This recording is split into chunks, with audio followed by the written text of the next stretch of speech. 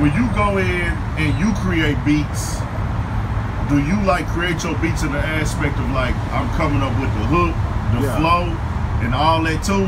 So because a lot of people don't understand the importance of a producer in the rap game. You know what I'm saying? You got some guys that you just send them a beat and they just get on there and do whatever they feel like doing. But the hit, you know what I'm saying? They'll take a, like they got dudes that email the guys beats, like they say send me beats. You got certain rappers, they don't care. They'll just take a beat, hey, it sound cool, and I'll just say what I think goes on it. But the artistry and the songs that are hits, most of the time the songs that go with the crazy numbers, they are built from scratch. The producer has the flow where they need to break down the hook and everything already visualized. So a lot of the times, I see it going on more now where when a producer sends a beat, it's like him and the artist song, not just the producer. It's like, hey, I know like Metro Boomin has their relationship with like Future, Southside has it, and the whole 808 basically, and these younger producers, they're like, hey, I give you this beat, you know what I'm saying, but hey, this is my song too, so we both getting credited and points off of the song. So did you do that also as far as like?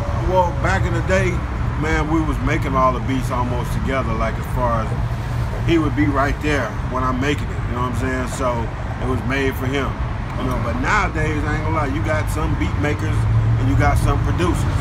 I consider myself a producer, you know what I'm saying? I'm gonna send you my idea, you know, I'm gonna send you whatever. Sometimes I'm gonna send a hook already on it. Shit, one of my latest songs called Lovely Days, group out of Lake Charles.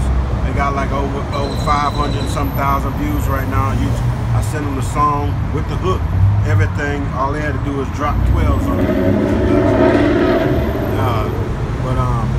You know, most of the time I'm making the beat and the hook and providing them a song, you know what I'm saying, for them to just put their verse on it. You know? Gotcha.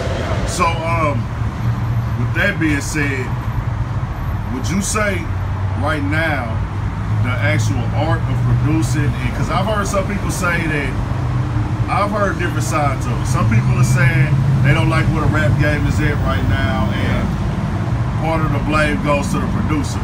They're blaming the producer? Some people have. I don't agree with it, because I listen to everything. I listen to mumble rap, whatever they want to call it. I listen to trap. I listen to everything. I listen to lyrics. I was just listening to Cool G rap last night.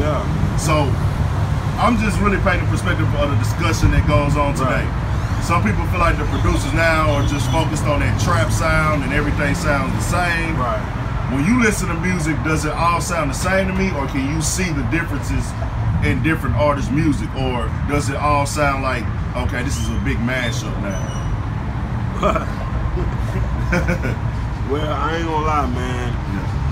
Some of it is mashed together, and some of it's not. I mean, you got your Coles, you got your, you know, man, you got your Kendricks and shit. You got your Logics. You got your artists out there that's, you know, are able to profit off of still doing that thing. But then you got a whole mix of people who radio will not accept if you don't have that sound.